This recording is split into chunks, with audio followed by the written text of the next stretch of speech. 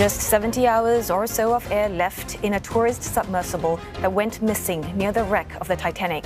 And the race is on to rescue the 5 on board the vessel that lost contact less than 2 hours into descent. And for more on that missing submarine, we are joined now by Stefan Williams, Professor of Marine Robotics at the University of Sydney. Well, thanks for joining us, Prof. Firstly, help us understand, what is the latest technology in robotics that rescuers are using right now while searching for the missing sub? So they would use a combination of devices. So they would have Coast Guard vessels, for example, who have come to the site to use acoustic systems to try and listen for any beacons. They'll have aircraft surveying to see if they can find the submersible if it has come up to the surface. And then they may be starting to deploy remotely operated vehicles, which will be able to descend down to the wreck site to help assist with the search. Nevertheless, I mean, with all that technology there, it's still been very hard to find this vessel, I guess, with the ocean being so vast and the area remote. What about the other factors that's making this search operation especially challenging? I mean, a big factor here, of course, is the depth. So the Titanic's located in approximately 3,800 meters of water. So that's 3.8 kilometers under the sea surface. So they will have been preparing to descend the submersible to that depth to do some investigation around and examine the wreck site. My understanding is that they've lost contact with the submersible after it's about an hour and 45 into what was meant to be a 2-hour descent. So it will be somewhere near, it will have been somewhere near the sea floor at that point. Acoustic communications are challenging at that kind of range, and of course, optical, like light, just will not penetrate in those sorts of depths. So being able to see where the vessel might be is a real challenge. What they would hope to do is to maintain acoustic communications and tracking while the submersible was underway, but it appears that they've lost that contact with it. And Professor, just before coming on, I was just looking at footage of this submersible. It's basically like being cramped inside a capsule, not for claustrophobics, but for the people inside the submersible right now who are fighting for their lives.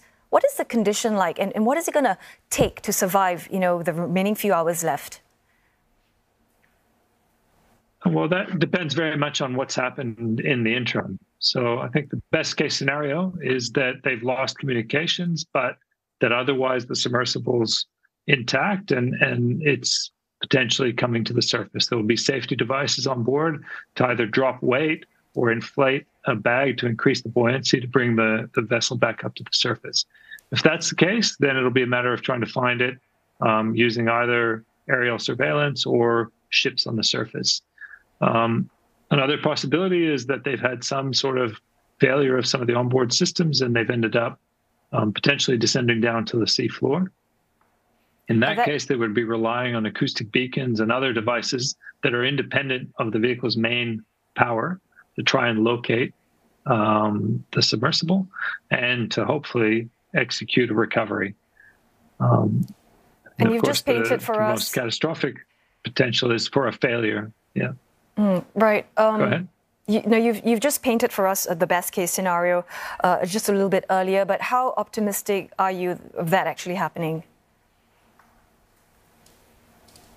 I mean, given the amount of time that it's been since they've heard from it and the fact that it appears that they don't have any communication with the submarine, I'd be a little bit pessimistic. I think there's a chance that there has potentially been a catastrophic failure of the pressure vessel, which is where the life support systems and where people would have been housed. The submersible would have been subject to, order 350 times atmospheric pressure. So there's a huge amount of pressure pushing down on these pressure vessels once they're in the deep sea.